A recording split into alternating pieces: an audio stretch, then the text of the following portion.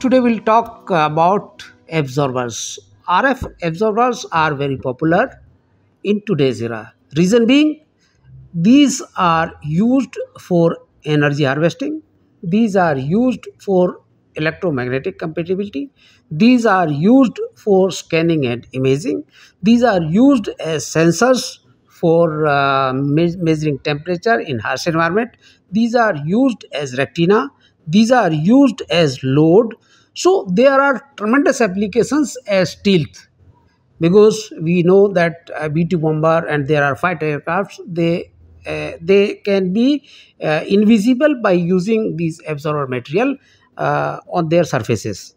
So for defense purpose, these RF absorbers are crucial, as well as for energy harvesting. These are very useful.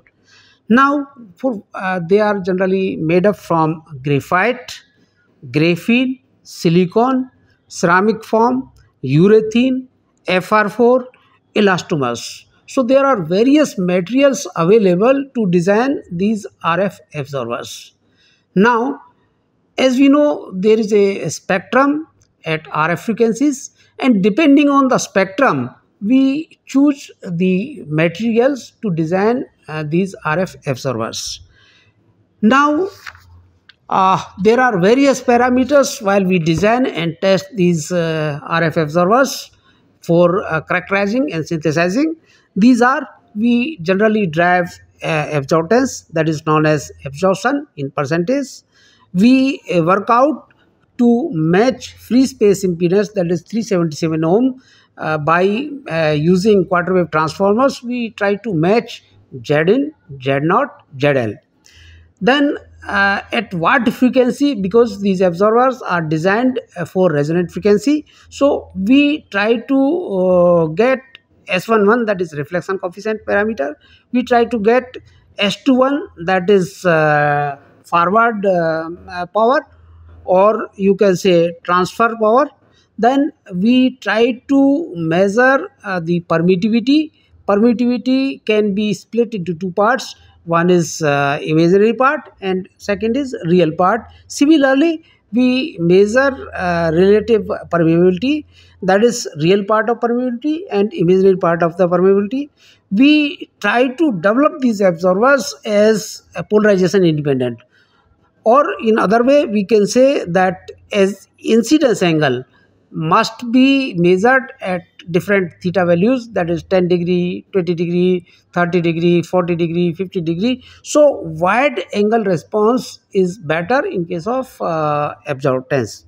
Then we try to compute A oblique M, that is surface magnetic current, then V upon M, that is E field, or we can say the capacitance, as well as the capacitance is developed from permittivity and the inductance is developed from permeability. So we want to increase the imaginary part so that absorbance is better.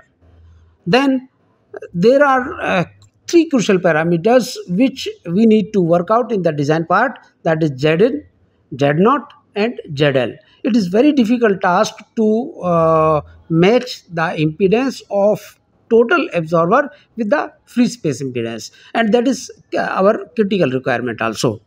Then there are SRR. These SRR are split ring resonators. These are selective and we try to develop these SRR on the surface. There are various type of SRRs available: T, H, ring, split ring resonators, then square, rectangular. So there are different shape of SRR which we use in selective surface to receive for a particular wavelength on the substrate. Then we try to compute equivalent RLC circuit of the absorber, and there are few formulations which we use during the design of SRR. One is A is equal to 1 minus S11 square minus S21 square, that is absorbance. Then the second is Z is equal to 1 plus S11 upon 1 minus S11. So we developed one SRR. I'll show you the structure. That for developing that absorber, we have taken the bottom layer as gold. Then on that gold part, we have placed silicon layer.